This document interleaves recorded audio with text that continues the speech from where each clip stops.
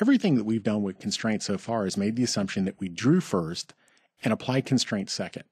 But what we're going to do now is look at our geometric constraint settings control here, and we're going to turn on what's called inferred geometric constraints. Now what these do is they kind of work in tandem with us as we draw, using good technique to make sure that we have things projected orthogonally, that everything connects, we're using our object snaps, everything that we normally do to draw well. Well, as we draw well like that, these inferred geometric constraints will start to build up as we go, so that we don't have to go back after the fact and apply the constraints. Let's see how it works by just drawing. Here's what I'll do. I'll start a line command. I'll come over here to the left. I'll just go ahead and track over horizontally like I normally would, and I'll just put in a 20-foot distance. And we'll see that a horizontal constraint was inferred here.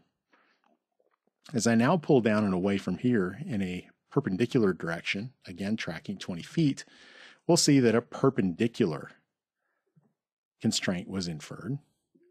And we'll do this again, moving in this direction.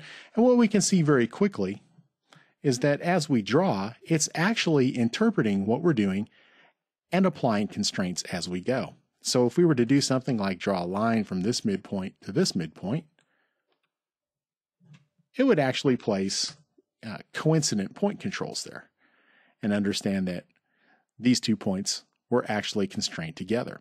So now what we could start doing is editing this geometry using things like grip edits, and we would actually see behavior that's driven by constraints, even though we never had to worry about applying constraints to the geometry after the fact.